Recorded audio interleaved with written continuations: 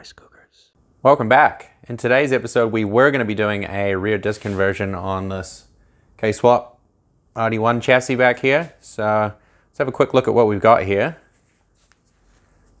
This is the CRV rear trailing arm. Normally it's a drum brake setup.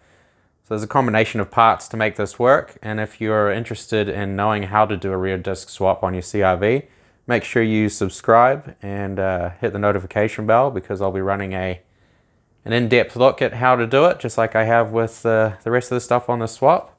It involves a bracket and some prelude parts, but we'll get into that in the next episode we do specifically on this.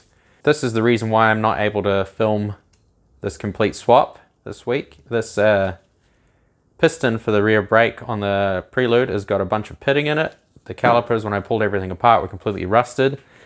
And with time constraints, it's a lot simpler for me to just order brand new prelude rear caliper setup, which is on its way. So hopefully next week we'll be able to start filming on that. With the rear disc conversion on hold and New Zealand being in lockdown and not being able to get to exhaust parts to build anything, can't get this rolling, can't get it really driving or idling. So I can't do things like run through some heat cycles, coolant, all that kind of stuff. So I'm gonna have to find some other things to do. Also running a new handbrake setup on this, a floor mounted one rather than a dash one, means I need the handbrake in before I can put carpet and interior back together. So kind of in a bit of a rough spot for getting stuff done, but let's see what we can get done today. Just whipped up a little spacer for the throttle body bracket. I believe it was off the K24 from the Odyssey, but can't really remember. Just spaced it up with some plastic washers here, some extended 10 mils, just to get this thing so I can test it and test the throttle. Eventually I will look for a J series throttle bracket, which I think old mate in Australia from Team Axle Stands, I don't know if you've seen his videos, they're really good, but he told me he ran a J series throttle bracket. So yeah, first time the throttle cable is actually hooked to the pedal. Let's see how it functions.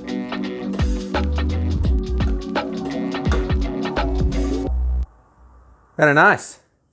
Another thing I need to move on to is filling out this gearbox with some Honda Gold Nectar MTF. So let's finally fill this gearbox up.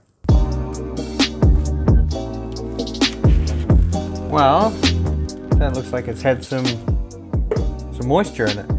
So what I'm going to do is take off this one here, which is the fill and leveling hole, and we'll flush some good stuff through it. Must have got some moisture in it from sitting out for so long, I guess. I don't know. It's a little strange. Hopefully it's all good. The fill bung and the overflow bung is 17.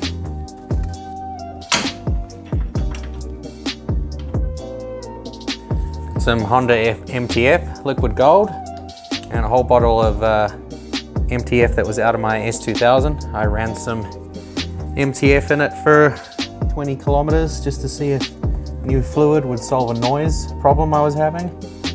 It did not, but you can see those videos if you want on the channel. The S2000 gearbox cooked.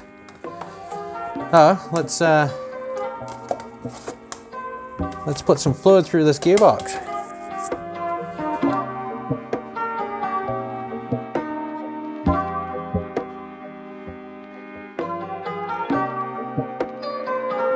So we'll just let that run through, and we'll do up that bung and fill it up properly. Trying to fill it up the rest of the way.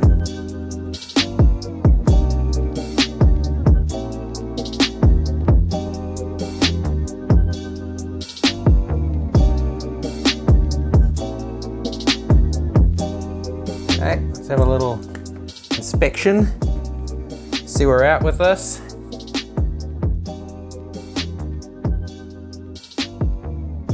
Alright, still needs more. Shit, I hope I got enough fluid. This is the last bit I have, but we should be getting pretty close. Okay, so I just shined a flashlight in this fill hole, and the level is right on the edge of just starting to trickle out. So we got lucky with the amount of fluid that I had there. I will recheck this again once it's rolling and on the ground, but I'd imagine that's perfectly fine. So this is a 17 mil. So the fill bung is 33 foot-pounds and the drain bung is 29, so 29.33. I don't think I can get a torque wrench in on this one, so I'm just going to have to do it up FT, or loose translation, fucking tight. So I'll just tighten that up and we'll be done with the gearbox. Now that we've got some fluid in the gearbox, we can kind of safely rev it a little bit. So let's start it and see if this throttle body works.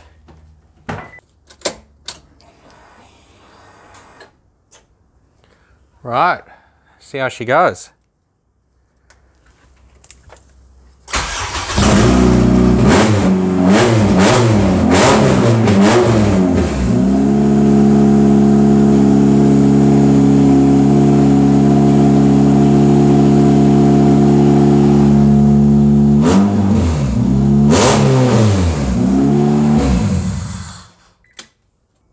Holy fuck.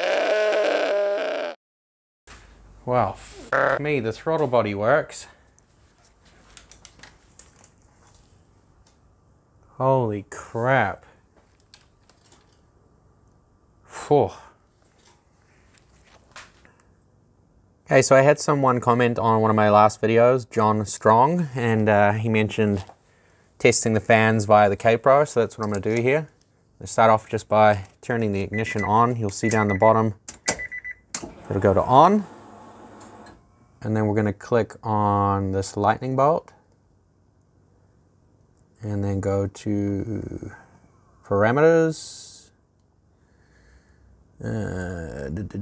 We want something called protection. There we go. Now we're connected. I'm going to hit that lightning bolt again. I'm just getting used to kpro myself, so bear with me. And then we've got force radiator fan on at Fahrenheit. Current coolant temperature, there is none, but the sensor's picking up 55 degrees Fahrenheit. So if we set this to 50, like so, and then upload this change to the ECU, fans are on.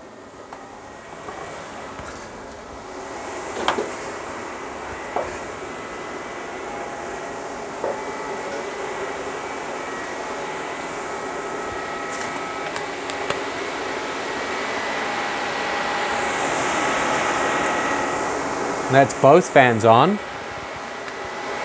and it is blowing. Pulling air in through here. Yep.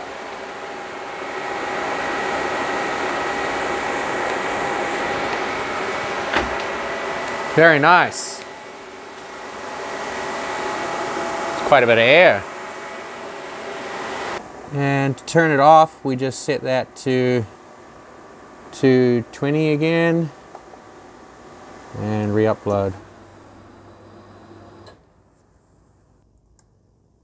There we go. TPS. Right, getting a signal there. 100%. Right, while we're here, we might as well look at TPS. And that was under,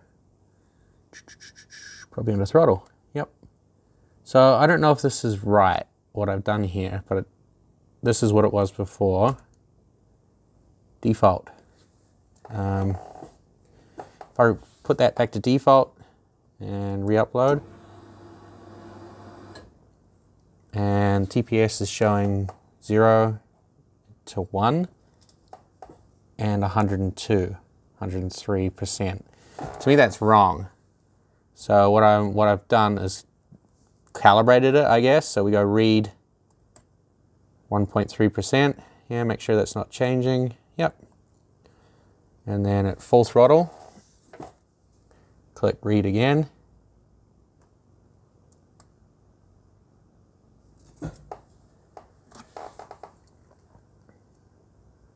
And then upload those changes. Now when I hit Now it's staying 0% TPS, and when I hit the throttle all the way open, 100%. If you see something I'm doing that's maybe not quite right, or you feel like you can help, don't be afraid to comment. It's very helpful, and it's also helpful to other people that are coming to get information from these videos. So yeah, don't be afraid to mention anything down below, and yeah, cheers. Oh, fucking sick, eh? See you in the next one. Thanks for watching. Fans work. Much good. Cheers. Make sure you subscribe to the thing.